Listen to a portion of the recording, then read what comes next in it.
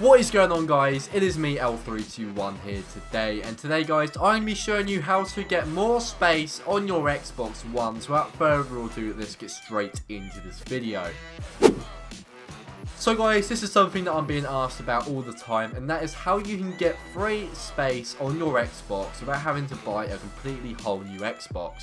There is Xboxes out there that have like 2 terabytes, and you know, people are tempted to buy these Xboxes because they have more space. And personally, my Xbox is only a 500 gig one because I've still got the same Xbox One from when the console first came out. So my console's pretty darn old, so today I'm going to be showing you guys some tips on how you can increase the space for your Xbox. So without further ado guys, let's just get into this. What you can do to check how much space is being used and what games and apps are taking up your space, you can go down to where it says settings, all settings, load this bad boy up, and then go down to where it says system, then you go down to storage, and now you can see already I've used 94.7%. That's an effing lot of space being used up. I've only got 6% remaining now. So yeah, I'm basically fucked. But basically guys, if you click on this and you click view content, you can now see some of the games that you have. And as you can see guys, here is some few of my games. I'm constantly deleting games off here and getting new ones. So if there's a game that I don't play anymore, what I will do is I'll delete the game off here just to save some space. For instance, I'm just going to uninstall this game right here. Uninstall all. See you later. And I have no idea why I still have the Amazing Spider-Man 2 on here. It's a terrible game, guys. Don't buy it. I do like Spider-Man, but the game bloody sucks. What you can do from here is delete some games, save up some space. Everyone knows that fucking tip, so this video is pointless so far. Here is a very useful tip which you guys can use to get a lot more space. Now what I have in my hands right now is a hard drive. Now this hard drive is actually 1 terabyte. And these hard drives don't cost too much. They can range from 30 to 50 or 60 pounds.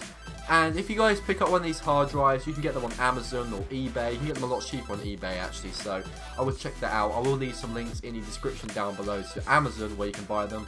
And if you guys go ahead and buy one, all you would need to do from there is plug the USB cable, which actually comes with the hard drive, into your Xbox. And once you've done that, what we can do is we can go back to our settings menu. We can go down to system, storage, and if we go onto here, it will actually pop up. Now as you can see here guys, it actually says for games and apps you need a device that is a USB 3.0.